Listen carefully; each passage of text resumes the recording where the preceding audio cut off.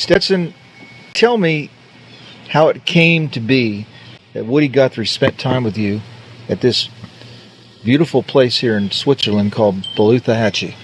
It's curious, I've been relying on my memory, but just a few days ago I found in my files a letter from Woody. It was the first letter he wrote to me, and all the time I've been telling you interviewers that Alan Lomax loaned Woody a copy of my book about Mother Country, but it wasn't Lomax, it was Alan Sloan. It was a sidekick of Lomax. Oh, really? And so I'm correcting the record. It was Alan Sloan who gave Woody a copy of my first Palmetto book, Palmetto Country. It came out in '42. In this letter I mentioned, he said, "Don't be surprised if I come staggering up to your place someday with my guitar and we'll have some good long talks." And it didn't happen just like that. Instead, I got a telephone call from the Greyhound bus station saying to come get him. And so I drove in to Jacksonville, and there was Woody lying on the sidewalk, sound asleep. We brought him on out here. I was living in what you might call an abandoned Florida Motor Lines bus out here. And my father had acquired the property as a sort of hunting, fishing place. And he didn't like the socialite friends of his second wife. So instead of putting a neat little rustic cottage out on here, he put a bus and built a lean-to kitchen on it and a full-length screen porch. So that's where I was living. That's where Woody came. What is the deal with his guitar? He on his guitar, Woody's guitar, he had written the words, "This machine kills fascists." That's correct. And there's a story, thereby hangs the tale.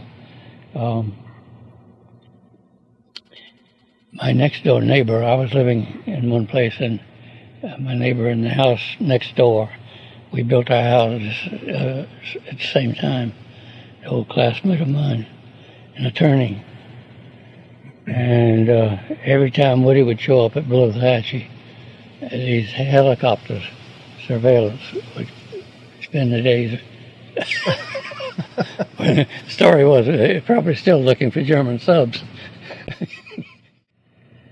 And the subject of peace, I remember he said that if we just take all the profit out of war, there wouldn't be any. Just as simple as that. And I think he was right. And as you came through the Woody room, I think you saw the album of some 80 songs that just recently discovered. Woody had written into one of these yellow legal pads in the spring of '53. In 3 months' time, he wrote 80 songs. And I got back from Europe 8 years later. My African-American neighbors came over and, welcomed me back home. Said, "What kind of people is that living here after you left?" I said, "What do you mean?" He says, "Well, me and Sandy came over one Sunday morning, drove up and asked permission to go fishing. And him and her come out, both of them come out buck naked." He says, "What kind of people you call that?" I said, "Don't, that's just Woody Guthrie." That's just Woody Guthrie. Yeah. So I said, "What did you and Woody talk about?" And I said, "We didn't do much talking." He said, "Why not?" I said, "Well, because we knew we were in total agreement about everything." I remember we were down at the Crossroads Country Store one day, and some black kids playing around the store. And Woody, in a loud voice, says, "I think little colored kids is a whole lot prettier than little white kids, don't you?" And here's this store full of rednecks, Klansmen, kind of.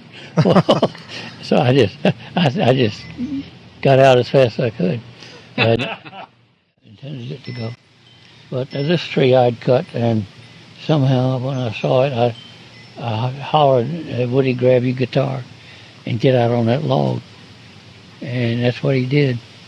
And I had to get out in the mud up to my neck over in here somewhere to take the picture. Oh, really? Yeah. Playing across the country. And I was in the area, and they invited me to attend and at the end to say a few words. And I forget what else I said, but among other things I said, there will never be a generation which will not need to hear what Woody had to say. What was the very first incident that caused you to start down the path that you went down? What made you go that way? All you guys ask that question, I'm still looking for an answer, you know. Okay.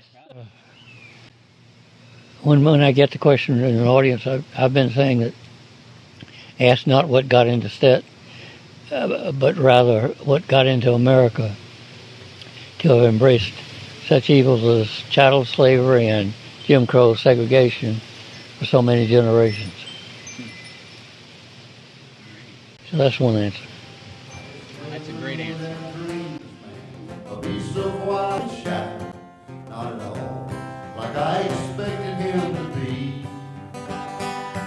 I stood there in speechless awe as I shook the gentle hand of Florida's living legend, Stetson Kennedy. He's a cracker boy who's seeing great injustice in our land, and there's no doubting others saw it too, but chose to look the other way.